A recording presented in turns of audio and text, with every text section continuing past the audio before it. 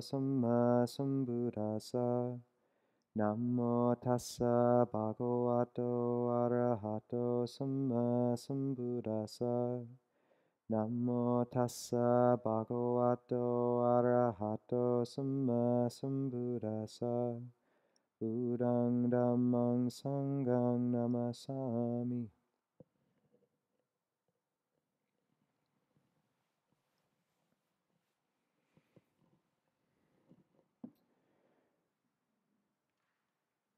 There's a sutta in the Samyutta Nikaya where the connected discourses, where the Buddha says something very simple, but it's a phrase that is echoed in my head ever since I read it.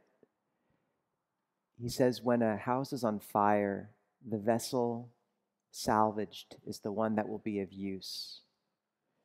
So when this life is on fire with birth, aging, and death, what is given away is well salvaged. And in a Buddhist context, what this means is when one gives, the goodness of the act, the brightness of heart from that remains and is a possession that one carries into the future and even, in a Buddhist context, between lifetimes. And I think this is a very helpful recollection at times. Say, the Buddha outlined 7 different reasons to give, which are usually stated in this ascending order of refinement, where one gives thinking, this will come back to me in the future. The next is one gives thinking giving is good. The next is one gives thinking this person has less than me, all the way up to one gives thinking when I give, the mind becomes tranquil and settles easily, and one gives as an ornament of the mind. And I think we all wish that we could usually just sort of dance around at those top levels of giving, but I find there's a real use for that basic recollection if you're really trying to get rid of something and having a hard time with thinking, this will come back to me. And then when you make yourself give the thing, the act of giving is so wide and beautiful that it overwhelms any selfishness in the initial motivation. And one doesn't have to believe in some sort of esoteric economy of karma and merit for this. You can just see it in a life, how when you give, this sort of sense of generosity becomes known. A lightness of heart comes and people respond with in kind. When one gives, that patterning and that thing given does come back. And in a sense, I think this is just significant because what it means when you think about our lives in the context of a mortal span is anything not given is lost. Everything we hold on to will be ripped from us one way or the other. All that we keep is what we give away. That's all that remains with us. And this applies to the smallest things, like the bag of coffee you don't want to give out, or maybe the big apple that you'd like to keep for yourself and kind of give the smaller apple to a friend. Ajahn Chah used that example a lot. But it applies to a life. If life is a forum for us to seek comfort, praise, pleasant experience, most of us have seen past the Camaro, but even the sense of sort of, experiences traveling, or even experiences going outdoors, things like this, we do accumulate. And life can have that selfish edge in so many ways, and that flavor of craving, even with regards to the practice, is the practice for us. And a life lived with that flavor and that polarization of feeding, of for me, is a life lost. The only thing life we get to keep is the one we give away. And this death recollection meditation we all partook of at the beginning of this session, that was my Longpo Anand, my ordaining teacher. He ordained with Ajahn Chah, and he just couldn't stay with the breath. So for the first 4 years of his practice, death recollection was his main object. Specifically the phrase, life is uncertain, death is certain. And it has to be used sparingly. If you start to get depressed, that's not a good sign. But it's a very useful tool in terms of cutting off thinking with thinking and hamstringing the proliferative mind. There's a famous scene in the suttas where the Buddha, and this is the only context in the suttas where the Buddha speaks about the present moment, is in the context of death contemplation. He says, "Bhikkhus, how often do you contemplate death?" And of course, one bhikkhu says, every 7 days. I think how lucky I am to have these 7 days to practice the Dhamma. And he says, "You are heedless." And then the next bhikkhu says, "Okay, every day I think about it." And he says, "You also are heedless." And so on until one says, "Just as long as I take to swallow a mouthful of food and think how lucky I am to have this long to practice the Buddha's teachings," the Buddha says, "You are heedless." And then the next bhikkhu says, "Just as long as it takes to have one in-breath, I think how grateful I am to have this long to practice the teachings. And just as long as I have this out-breath." And the Buddha says, "You are heedful. You are practicing correctly." It reminds me of the story of there was a bunch of novices at Nanachat, and you could see down the line, like one sort of poured themselves a big glass of Ovaltine, and then the next one had like poured himself a little bit less to just sort of show up the next monk, and you sort of this line of like decreasing amounts of Ovaltine. But I think in this case, the final monk really had it correct. Because we take for granted the length of this life and we are careless. And this recollection of death is not a morbid one. It's what allows us to see what is trivial and non-trivial. And it's what allows us to step from that place of wanting to accumulate to knowing that we have this long to give and just this long. And what else is worthy of our deaths? Part of why I wanted to talk about that was in the context of the hindrance of doubt.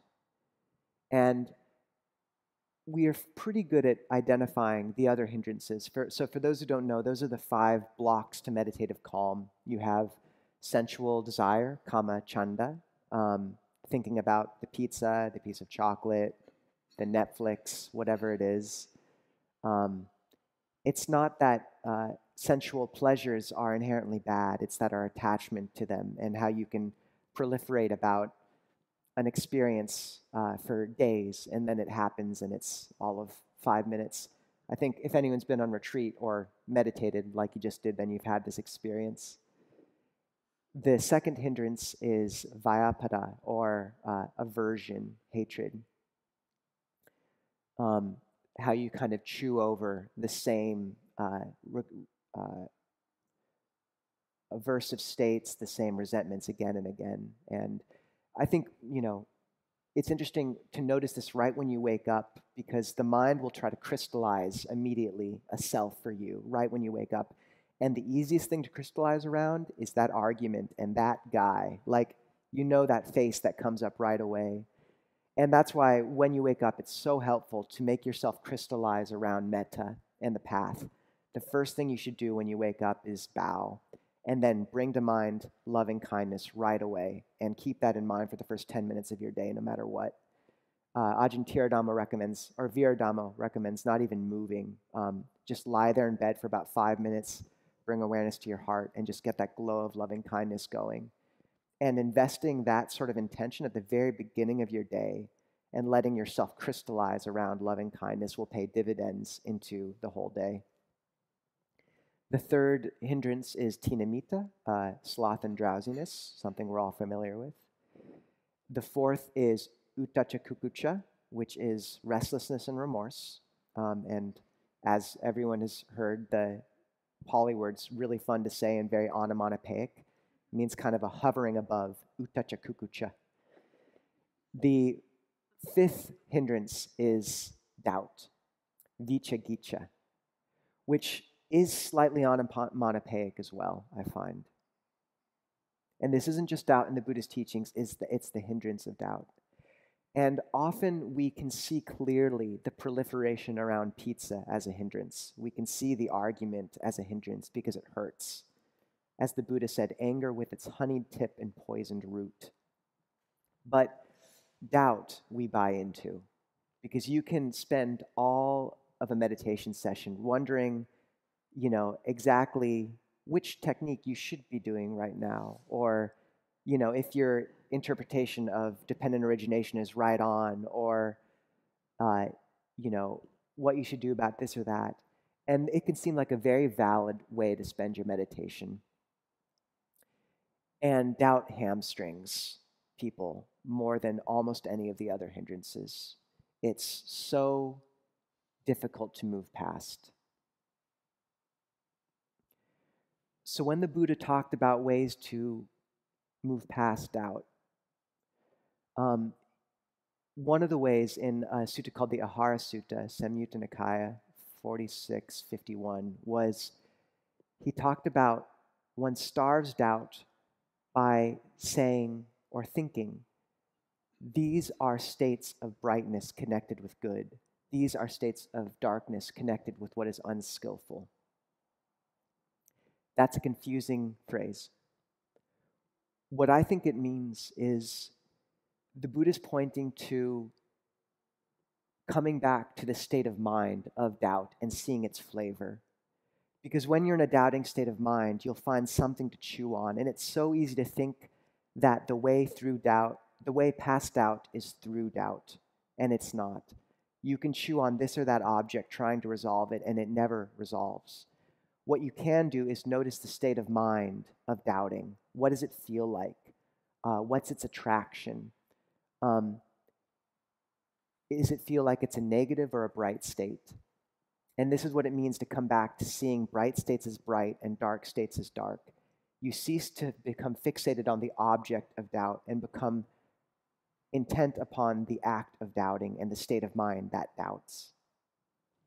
And one really useful way to look at that state of mind is what the Buddha called the gratification triad, which is where he recommended looking at the advantage, the asada, or the attraction of a state, the drawback, the asada, forgot the Pali, sorry, and then the escape, which is the nisarna. And what this means is most of us see the drawback of doubt. That's easy. But what the Buddha is saying here is that you can't move past the state until you understand why you keep coming back to it, why you're feeding on this state. So what's attractive? What's comforting about doubt? And a metaphor I think is really helpful for my experience of doubt is it's like being in a small closet and you know it very well. It's comforting. You can bounce around in that small closet chewing over the same bloodless bone or fleshless bone again and again. It's something to gnaw on. It's a way of orienting yourself. It's a well-traversed dark room because it's intimidating to move into a wider expanse. We like comfort, security, habit. So notice the attraction of that, having those familiar walls that you're so used to.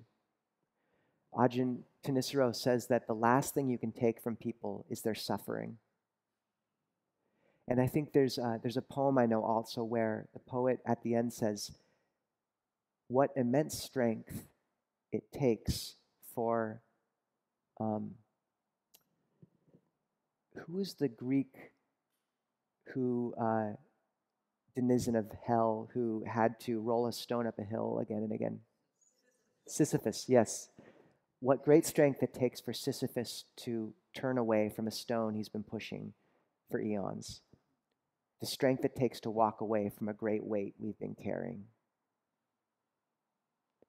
Because crystallizing the self and knowing it, it's one of the strongest attractions of all. And that's what doubt does, is it lets you bounce around the same thinking again and again and again, trying to make the shape of yourself in it. So just seeing that, and then seeing the pain of it, and that will help you move past. There are other ways through doubt, though, too.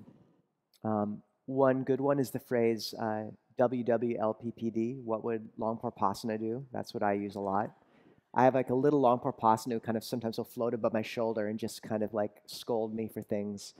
But it's very helpful because if you have that teacher in your life, it doesn't have to be Longporpasana, but ask what they would say. And so often it's very clear, and that puts things to rest very quickly in terms of doubt. But one of the most powerful tools is death contemplation. When you really think how long you have, that you don't know how long you have, what is worthy? And so often this clears away. It's Manjushri's sword. It just clears away all the excess, and you know exactly what's worthy and worth doing. And more than that, death contemplation, if used correctly, should change the paradigm of your orientation from one of taking and wanting to one of giving. And so often doubt in an activity is based around this arithmetic of what's going to lead to your own happiness. And that's an arithmetic that never ends. It's a checkbook you never balance. I'm sure you've all been through this of, trying to figure out if you love the person more than they love you. And there's something inherently flawed about that approach to love and to life, because you're always in the red. The only way you feel loved is by giving love. And the only way to end doubt is by thinking in terms of what you can give, at least for me. Because there's some days where I really would love to have dinner and watch a Marvel movie. And if this arithmetic of like, what's best for my life, like maybe there'd be, I love being a monk, but you can chew on that forever. But when you ask yourself, what's the biggest gift? What's the greatest gift I can give in this life? For me, the answer is very clear.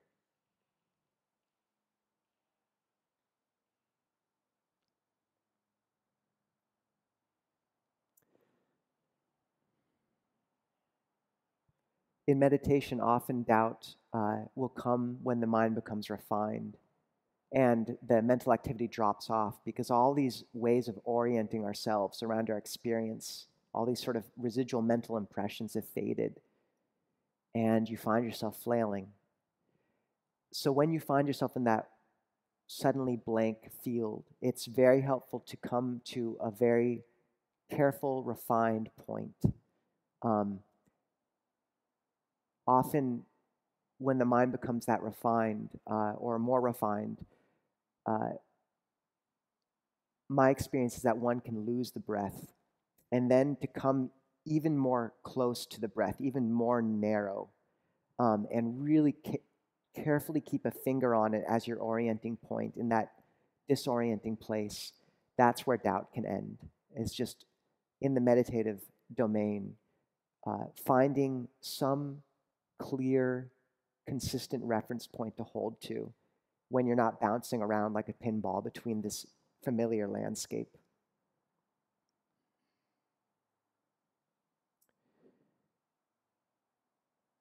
Other skillful techniques, I think, are often I'll ask myself a question that I've been chewing on a lot right when I wake up.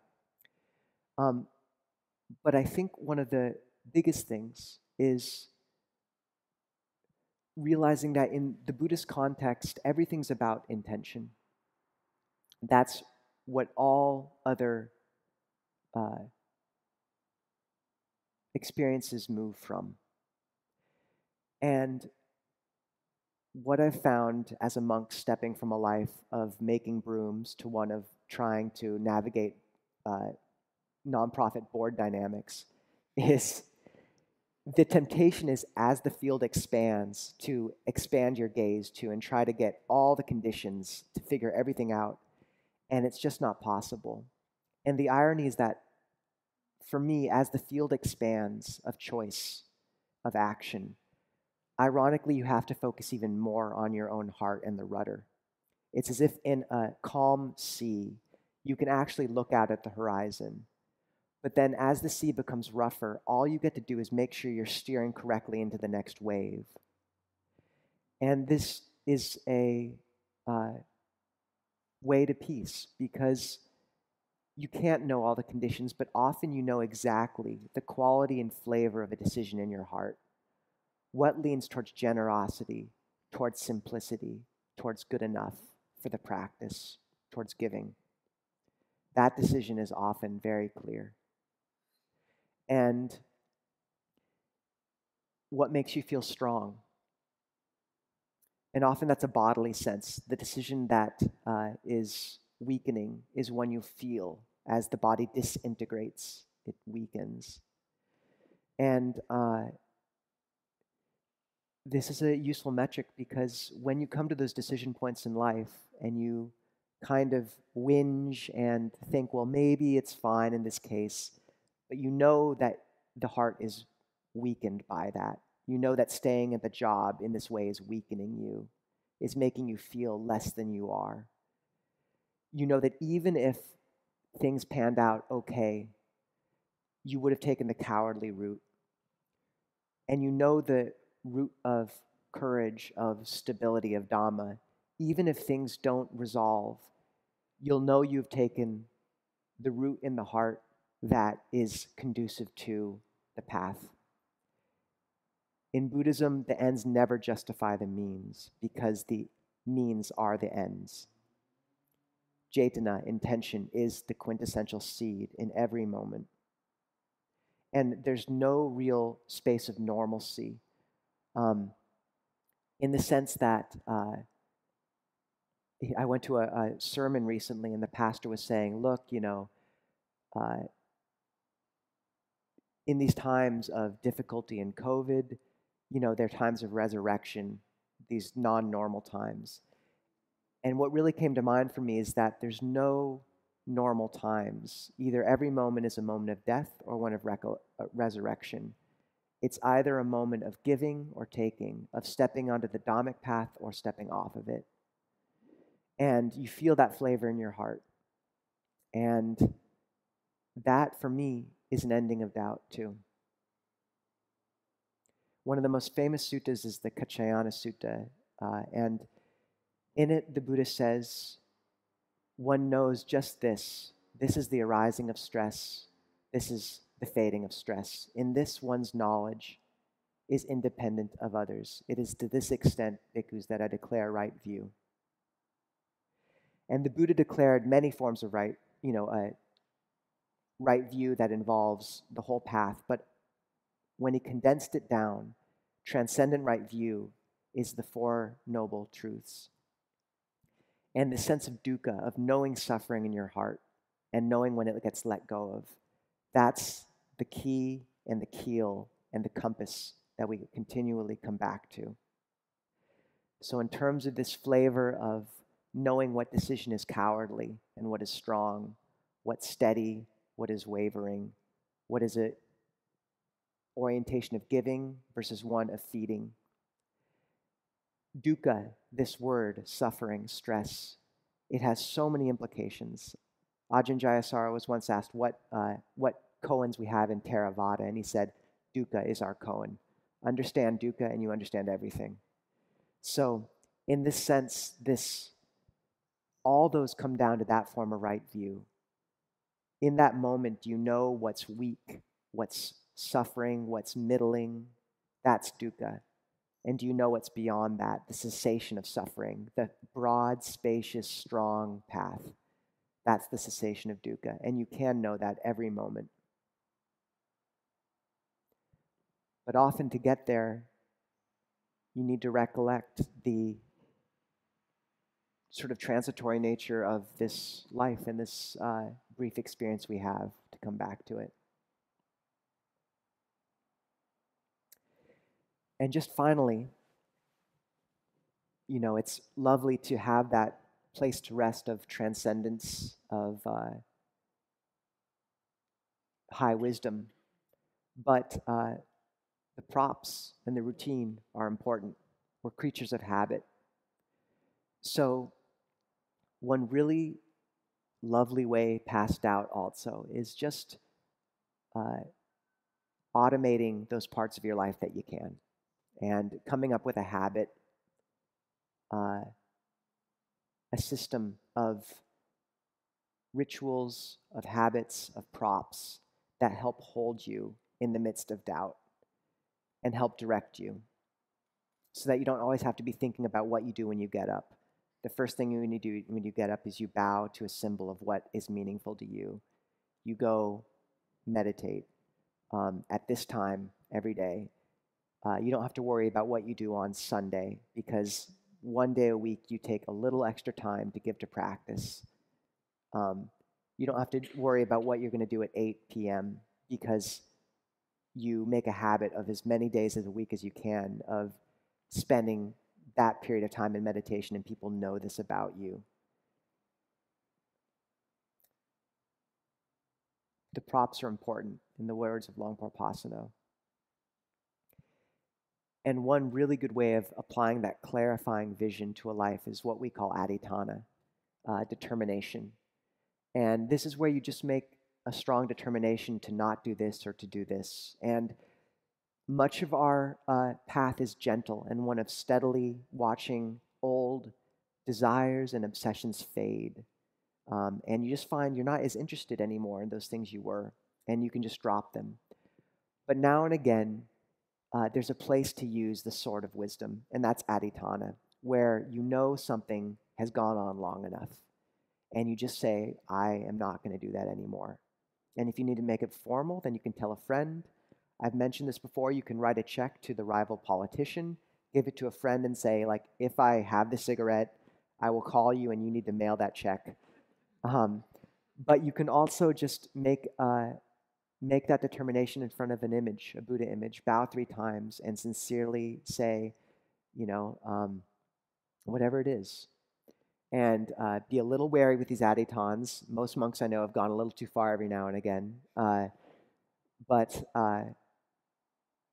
give yourself a test period and then just be willing now and again to make that brave act of just saying, especially with really damaging habits like no more drinking.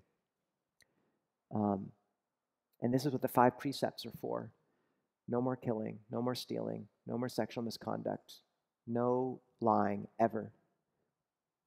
And that and no intoxicants. And that clarity of just cutting off that sickness of choice so that you can live a simple life, remembering that which is worthy. That's helpful. The Buddha compared that moment when you passed out to a merchant traveling through a dangerous desert frequented by bandits, not knowing if they'll get through, to having arrived at safety and refuge. And I wish you all that refuge.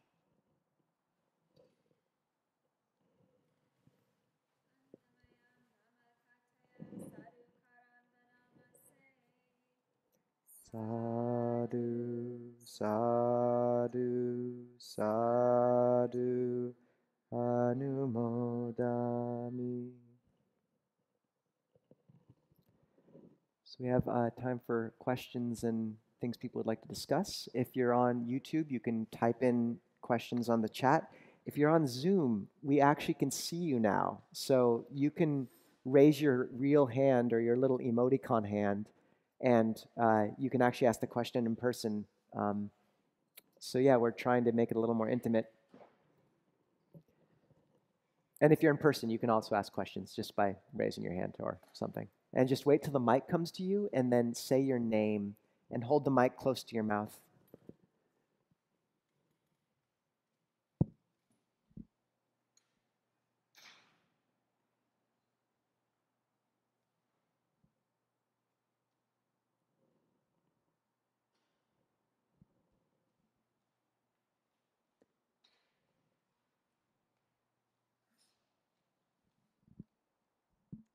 Hi, thanks for the teaching. I was wondering if you had any more thoughts on working on the attachment to intoxicants specifically, or anything around that, yeah, that whole theme that we touched on. Yeah, thank you.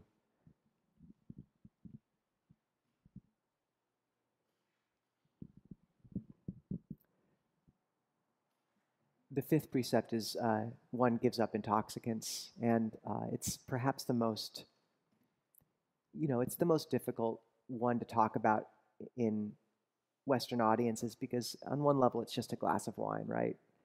Um, so I'd say there's two ways on one level. Um, there's two ways of talking about it. One is for people who are really struggling with a strong addiction. Um, and I don't have as much personal experience with that. Although I think really looking at intoxicants in terms of all the things we use to distract ourselves in terms of process addiction, all that, is helpful. But one thing I think can help is, recognizing that if we have that part of us, you don't really have the choice of giving up an addiction for nothing, in the sense that it seems one of the most effective ways is to replace one process addiction with another. And the process addiction of Dom is a good addiction, and really pouring yourself into it. So I find, often people who've had strong addiction problems end up to be the most sincere practitioners I've ever met because they've really seen the First Noble Truth and they don't accessorize. They realize this is life or death.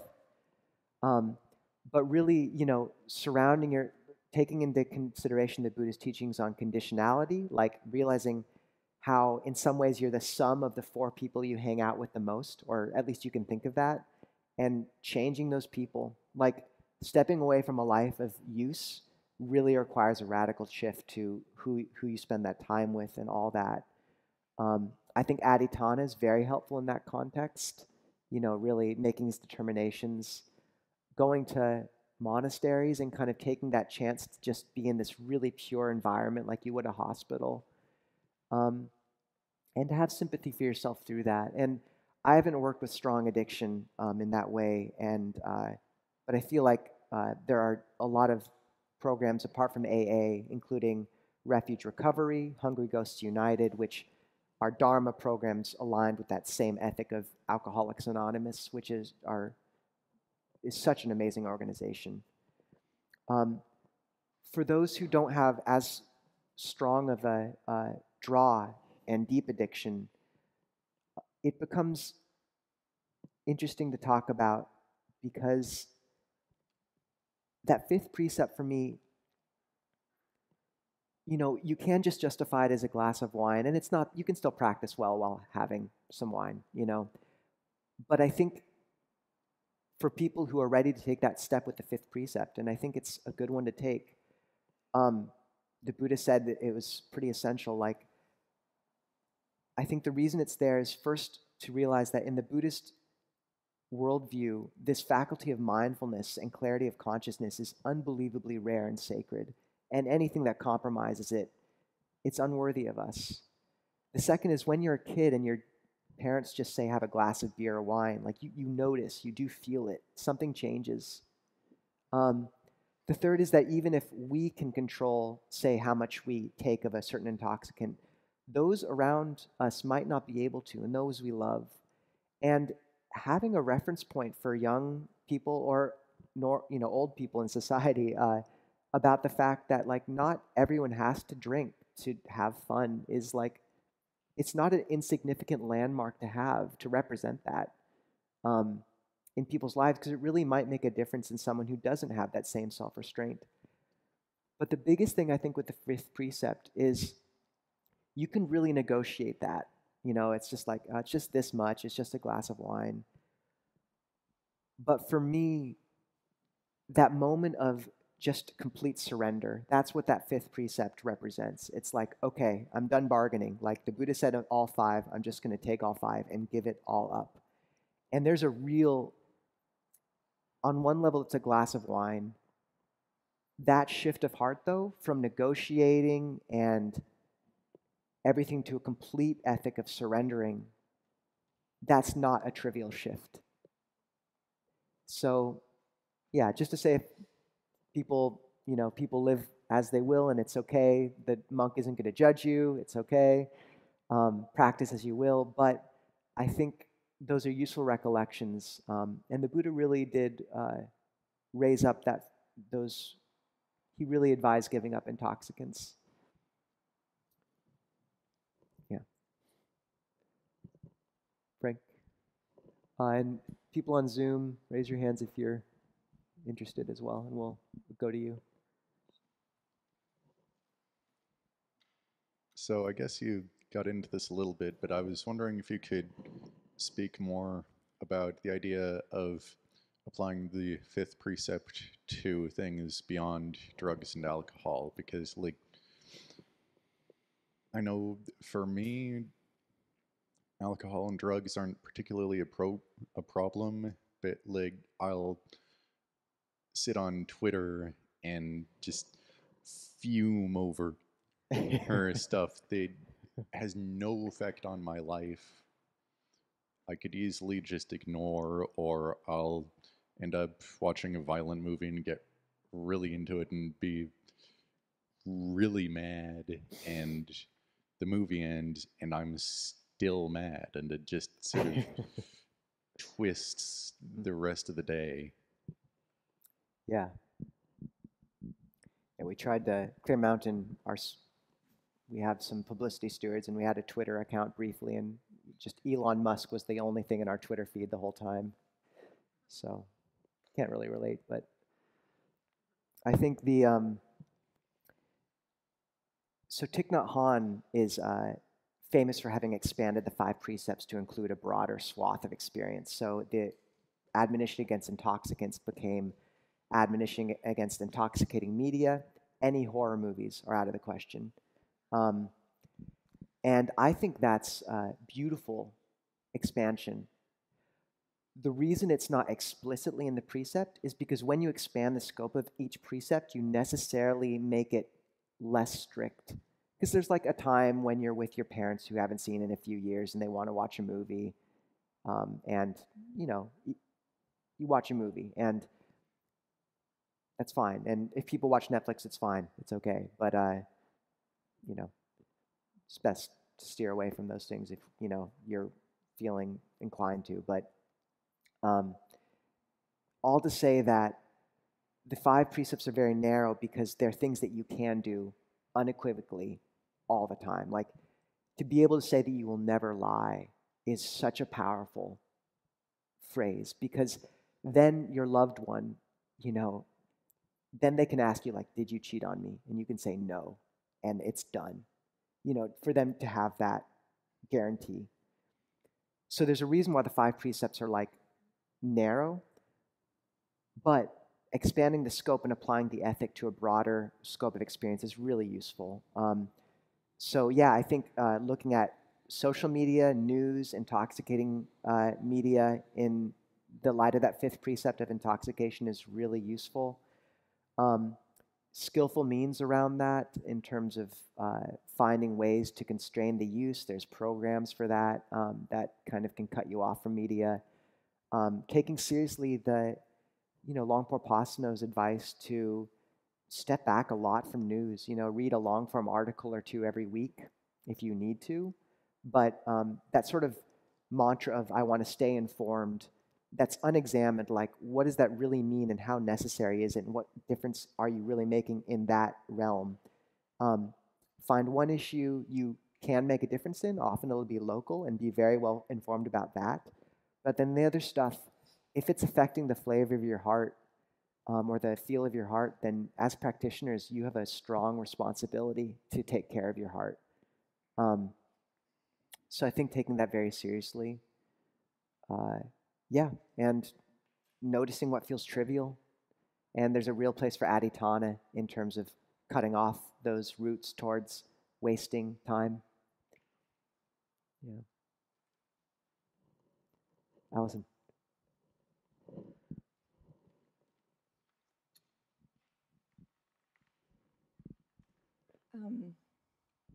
Thank you, Ajahn. Could you speak toward the role, if any, of right effort within the practice of meditation, specifically within the insight meditation practice? So specifically the 4 aspects of right effort. Thank you. Insight meditation in terms of Goenka Vipassana? No, just Our insight. Okay.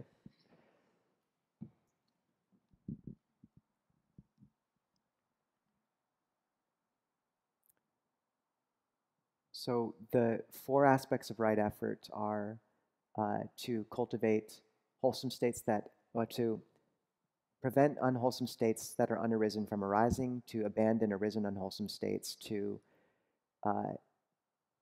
bring forth wholesome states that have not yet arisen, and to strengthen and cultivate arisen wholesome states. And insight practice, if we're looking at it as the practice of insight within the context of our meditation, okay? One useful way to see it, I think, is when there's a strong tendency in meditation teachings to divide up samatha, tranquility meditation, and insight vipassana.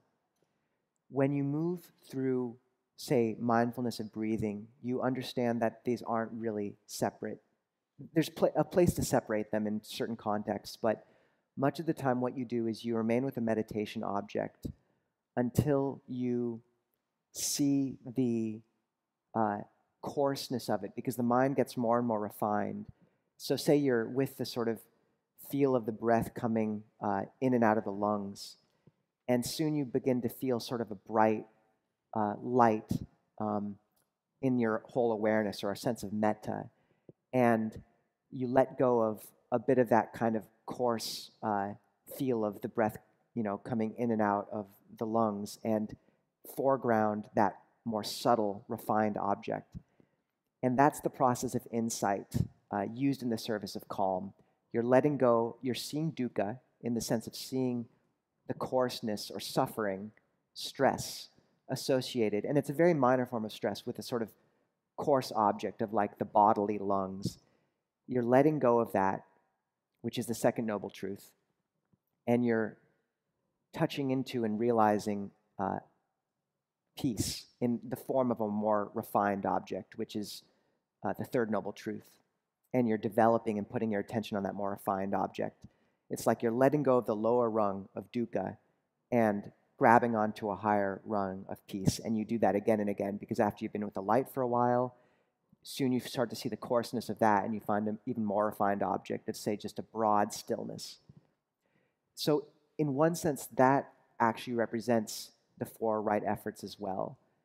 Like those coarse meditations aren't exactly unwholesome states that you're letting go of, but it represents a similar movement from the coarse to the more refined. But in the sense of really finding these like deep and persistent patterns of suffering in our lives that come up, often meditation in the West is taught as this like technique, but it's so much more than that. Like, this is your life skill forum.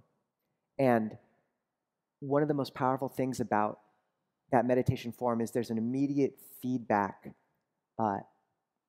for when we apply wrong effort, because you'll immediately tie yourself in a knot. You'll immediately clench the breath. You'll see anger come up and push it away violently, and suddenly you realize it's hard not to see how the violence that you're trying to get away is also infusing the effort itself and the effort. So there's this immediate feedback with wrong effort, when you're applying it too strongly. And that just takes a long time for us to refine our touch of how we let go of negative states, because often that is the real issue for moderns, is approaching abandoning unwholesome states and trying to cling to wholesome states with this, furrowed brow, clenched teeth. And on one level, it's just good to realize when we're doing that and take a step back. And it's just useful also to notice that learning how we over effort is a long process, that we're undoing many, many years of patterning and just becoming and getting a more refined touch of effortless effort a little bit. The one other thing I'd say is that often, like, these hindrances or these negative patterns that we're trying to give up, we keep going back to them. We keep going back to the doubt or the argument or the thought of the pizza. And one of the things that's really useful is to not look at meditation as this kind of bland object we're trying to come back to, but really cultivate it as a pleasurable, wholesome forum that is actually interesting and fun and playful. And getting a broad variety of techniques that you can use, specifically learning to utilize metta, a broad conception of mindfulness of breathing, where you get to figure out how, when you place your awareness in different parts of the body, you can change the whole resonance of the meditation. Death contemplation, like this tool belt that you can play with, makes meditation interesting and fun, and you can start to get access to pleasure. And only when you give your mind something else to feed on will it be willing to let go of these other negative things it's been feeding on. I think that's the biggest lack in Western meditation, is like people are told, just bring your mind to the breath here or this object. And it's like, you can try to do that with an act of will for 30 years, but it gets tiring and it just gets like slamming your head against a wall. So the new robust breath meditation techniques like an Ajahn Nisabho and others are really helpful that way. I think some forms of Goenka meditation, where they really talk about this broad scope of the body, might also allow it as well. Is that helpful? Okay. I think effortless effort or grace of movement is also very helpful to think about, as is creating a tiered practice where, like, often we have a lot of intention to pour into our meditation. And if we think of practice just as sitting and trying to be there with one object, often we have so much effort stored up that we just crush the object. So what we have to do then is really create a tiered practice where, if you have a lot of energy and effort, like maybe you go for a run first, or go for a jog. Above that would be like walking meditation and studying some suttas or chanting. And if you do that for a while, you then come to a point where you can go to these more refined levels of sitting, say bringing up metta, then sitting with just the breath. But finding the correct tier of practice so that you can achieve a grace of movement and move towards those subtle levels, that seems essential. Because often you have to find practice that's commensurate with what effort you have there for you too. So I think I just talked for a while. Did anyone on Zoom have a question, just so we can test it out? Oh, people on the TV? All right. Grace, can we try?